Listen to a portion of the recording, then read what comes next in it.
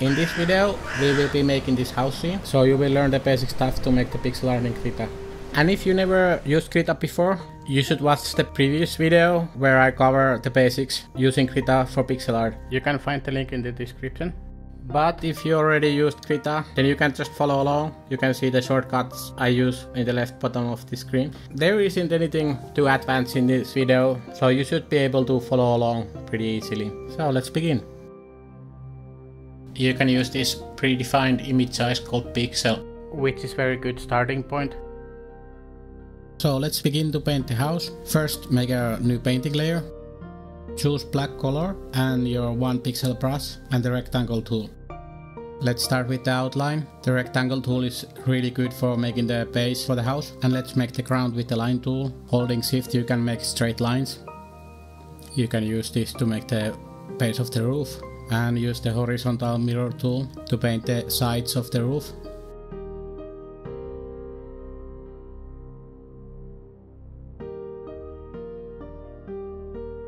And let's clean the details with the eraser tool. Paint the chimney.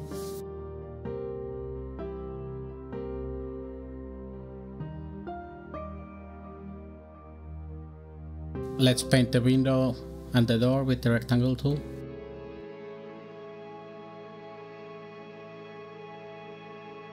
And here add some details to the door.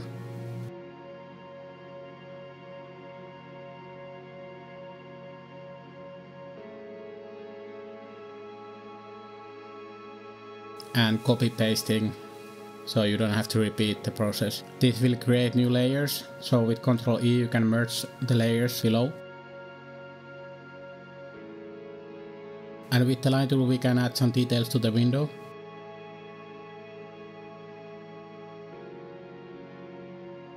You can adjust these by selecting them with the selection tool and then use the transform tool to move them down or up.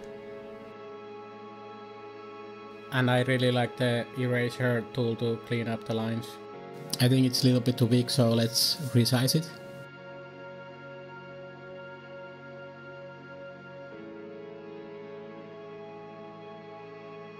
And let's make the window frame with the rectangle tool. And let's try to hit the correct spot. And if you miss, just undo and try again. Let's add the base using the line tool again.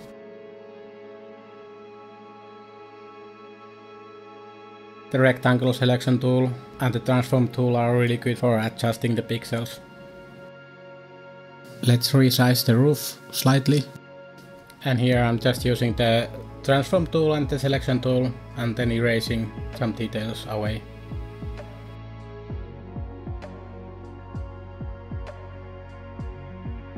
In this part I'm pretty much using the line tool, the brush tool and the rectangle tool and the eraser to erase extra details. Let's make a platform, so there's a place to fish or something. The rectangle painting tool is quite handy to make the legs.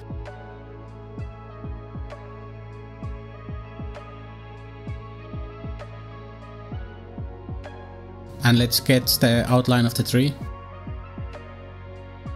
Holding shift with the brush tool you can resize the size of the brush slightly bigger. I think it's easier to make the profile. And you can try to make it as organic or fluffy as possible.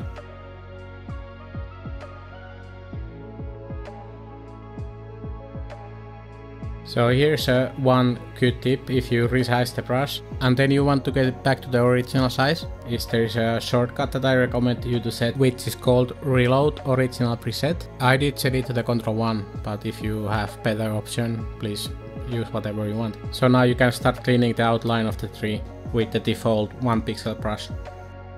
While erasing I'm trying to search some details, so it feels like sculpting or carving out the details. We are trying to get the clean outline for later to add the flat colors with the fill tool. And here it really helps to resize the brush with the shift and click, and then resetting to the back to the 1 pixel brush with the shortcut and then going just back and forth.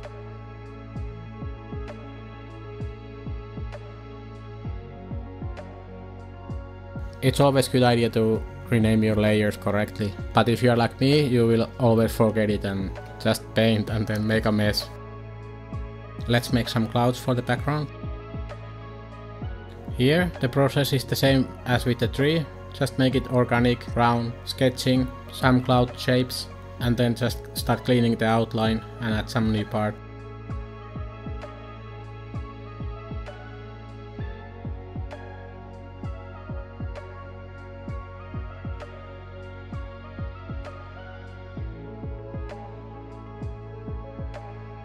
Let's add some more details here. Some wooden sign I think would be good here.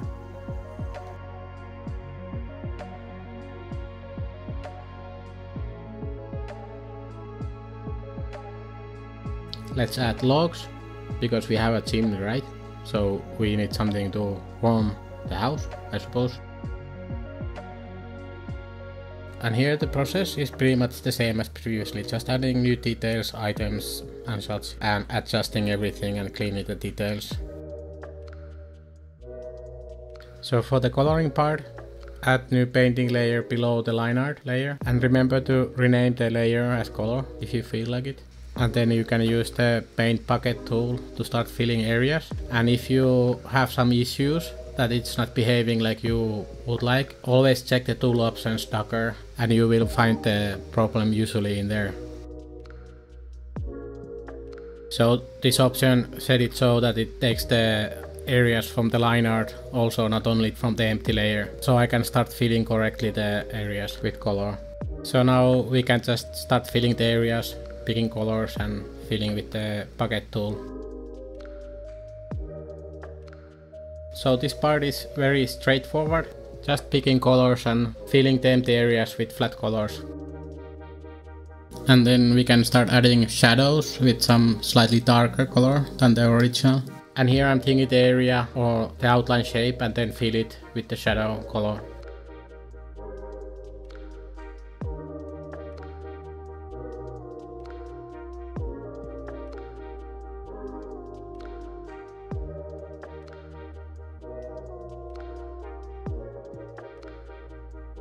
Here I'm adding some more detail with the shadow, just thinking where the light would hit and the shadows.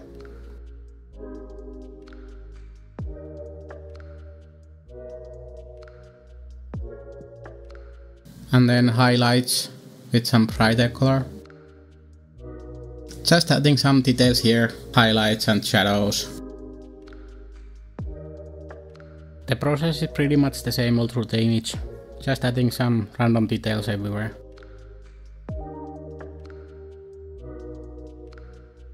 For the wall I just used brighter color with the line tool and then copy paste it and then finally merge it to the same layer. And then box select the part of the door and clear out the lines front of the door and the window. Let's add some color variation to the wall. Some highlights for the window. I really don't have any tips or tricks in here, just add some details with different color and experiment.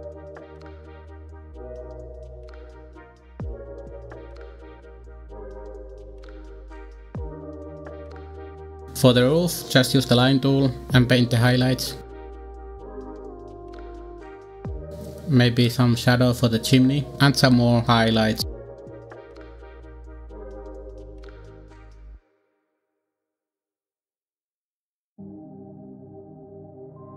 For the clouds I just filled with the basic color and started to add some details. I'm not really good at drawing clouds.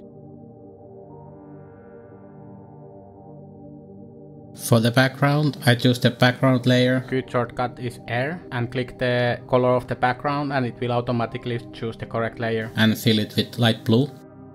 I adjusted the blue slightly less strong so it doesn't hurt your eyes.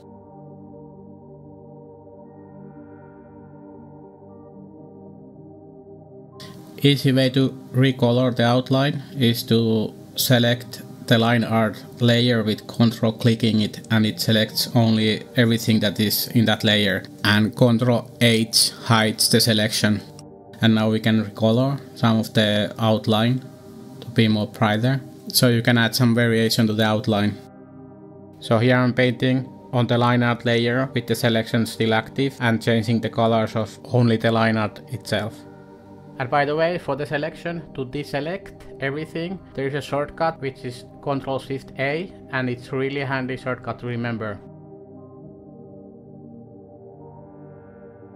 And for the background, again I choose the background layer and add some sky horizon in there. Little bit detail brush to add some detail.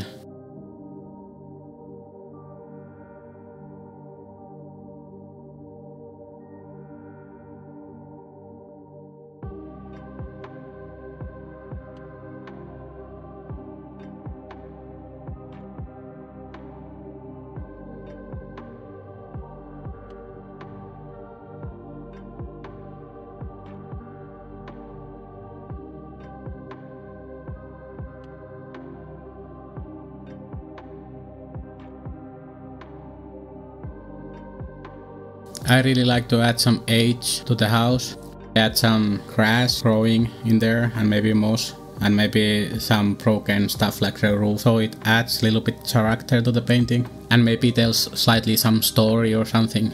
And you can let your imagination to flow in here.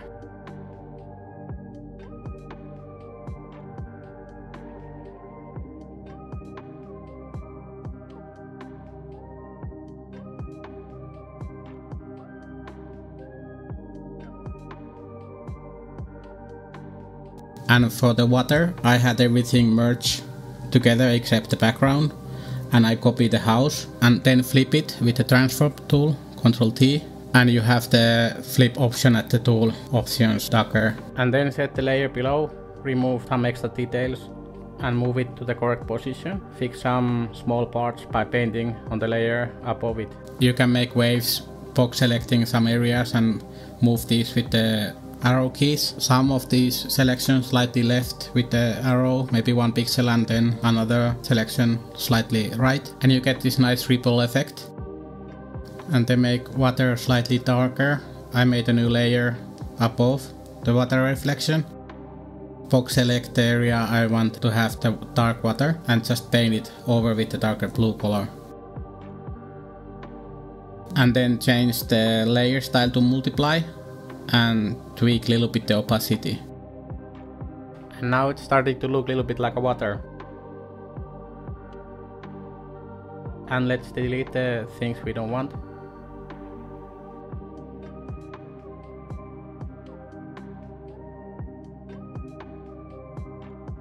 And then let's add some highlights to the water using new layer up above everything and paint with the lighter blue color. Let's crop the image. And then you can fill out the empty spaces with the previous colors.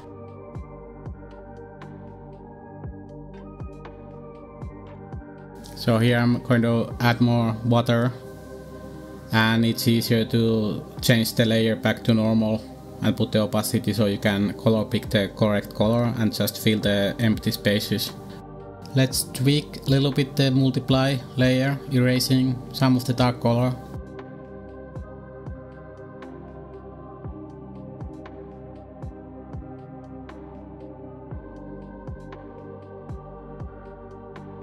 I think the clouds were too dark, so I selected and then adjust the colors by pressing Ctrl+U.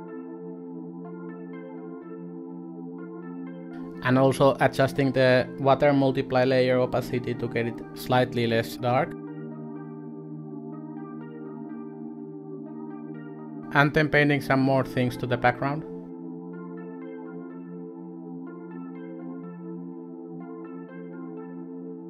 Here I'm tweaking the image overall.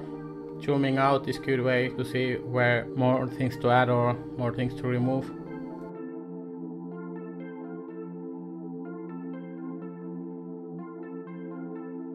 Here I had painted on the wrong layer, so I decided to clean all of the pixels and then paint them in the correct layer. And then add some backgrounds, the horizon with different color.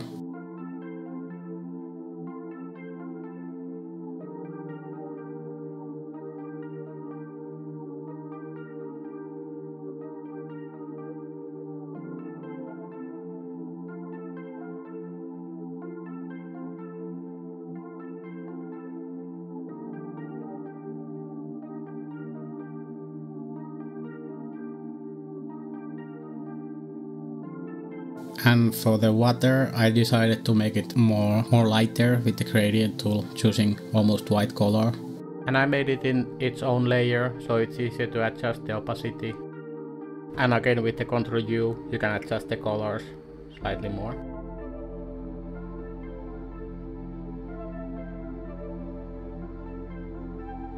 And finally adding some details pretty much everywhere to adding some final touch to the scenery.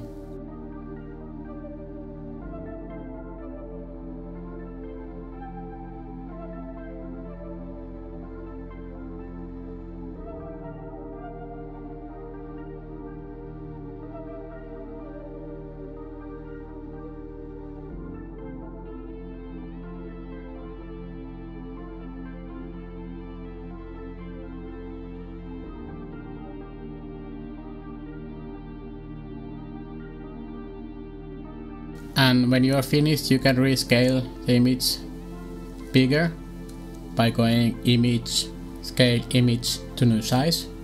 Check that you have the filter as nearest neighbor and change the scaling option from pixel to percentage. Usually something like 5 times bigger is pretty good for pixel art if you want to save it online, so that should avoid the blurry image when you upload it somewhere. And finally save it as PNG. Usually the default options are pretty good. And there you go, the house scenery with a lake. So I hope you learned something today, and like always, if you have some requests or feedback, please let me know. Until next time, cheers!